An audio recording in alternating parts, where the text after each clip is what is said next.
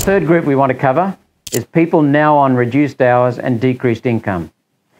If your job has changed and your hours reduced and now you earn less than $1,075 per fortnight, you can apply for the JobSeeker Allowance even though you are not looking for a job. The typical waiting period in the asset test have been waived. Along with receiving the JobSeeker Allowance, you will automatically receive the new coronavirus supplement of $550 per fortnight. This will start from Monday, 27th of April, and will be paid for 6 months. If you apply for the JobSeeker Allowance by 13th of April, you can also get the one-off payment of $750 from the first stimulus package the government released in early March. There are 2 opportunities to access your superannuation, up to $10,000 in each transaction.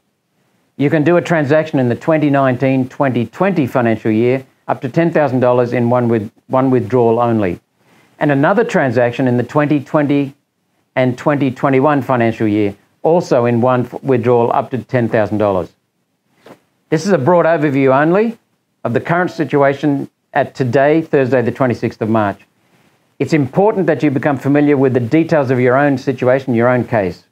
The latest information is available on the government's website, fact sheets, which are at the link below.